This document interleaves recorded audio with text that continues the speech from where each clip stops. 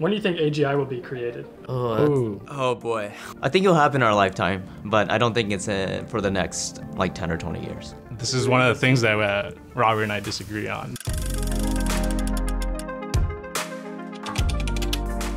I think that really depends on how you define AGI. It really depends on how you define it. It really depends on the definition. If you say, like high-level machine intelligence, meaning it can do anything that a human can do, at least as well as the best human, then probably at least a decade or two. It will be created in a couple of years. 4 to 5 years. Roughly 2035. This idea that inside some foundation model, there is an autonomous agent with thoughts and beliefs and all of these things on its own, where if we were to put that information in a human body, it would act like a human or have a soul, whatever we consider human.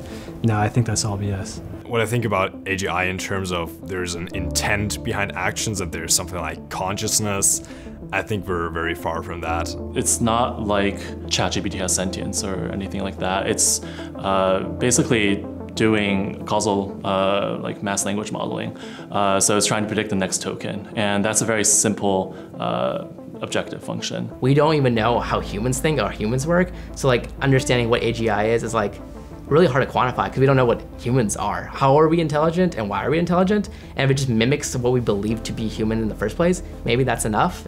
Maybe it'll be like 3 years, 5 years, who knows? I think the harder question is like, how do you know when you achieve it even? I haven't reconciled what does true AGI mean?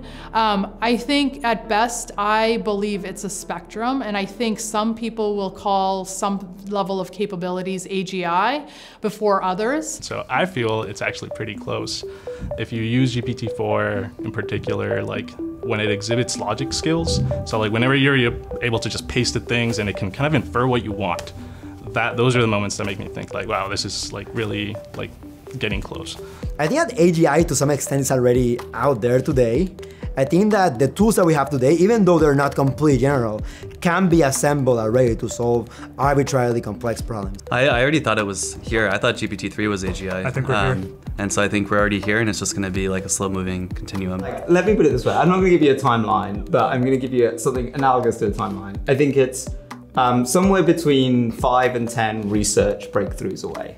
That's so much better than putting it in terms of years. No idea how many years that is. Who knows? Yeah, I think we're still very far away from that being true. I have no idea about the date or anything like that.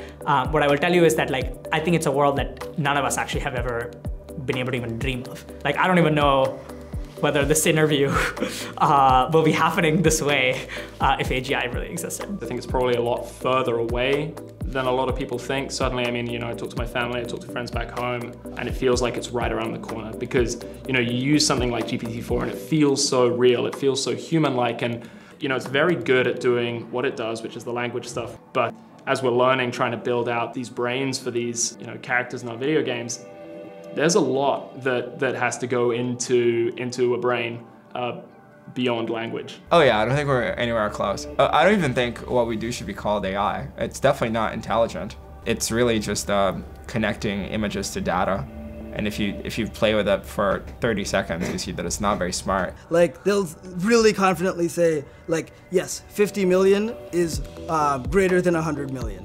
Right? It's like the kinds of mistakes that humans would never make, and it's not necessary that the thought process of an AGI has to look like what a human's does, but it is concerning in terms of like whether or not they're actually reasoning or whether they are truly just like, matching patterns and predicting statistically. I don't think AGI is coming from any of the current stuff we're doing. My idea is probably we're already in the AGI wars, it's just we don't feel of it. Wow, so two very different responses. Yeah. Do you think it will have a positive or a negative impact on society if it ever happens?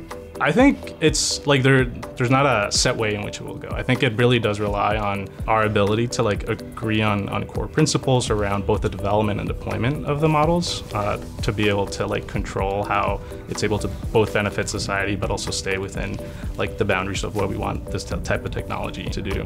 But there will be a lot of interesting moral and philosophical questions that will like come up as we get closer. I'm a big fan of AI as the human in the driver's seat and as a helper. Honestly, a lot of the ethics questions I think should come up when it gets to AGI. If we like picture a world where AGI is like super prevalent, like Ideally, again, it's the work that it's doing is based on human values and there's proper governance so that those models can actually help people live more fruitful and connected lives. AI already passes the Turing test.